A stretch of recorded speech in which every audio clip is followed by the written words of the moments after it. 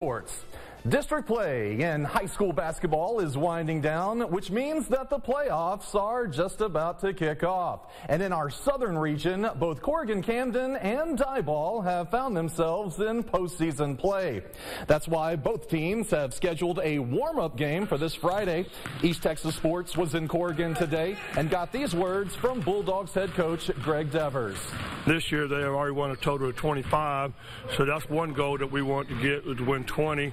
And of course, another goal is to win a district championship, which they hadn't won since 2002, and we accomplished that this past week. And then another goal was to reach the playoffs, which they hadn't done since 2009, and we clinched the playoff spot. And we play Tennehaw next Tuesday at Wells High School at 6:30 for Bond District.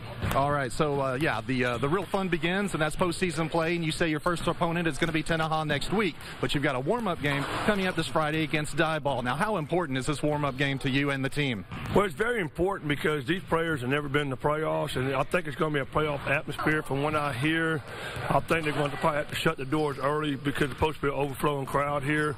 And this game is, and they're Diboll state ranked, so our kids want to use this game as kind of a ladder to get themselves into the playoffs.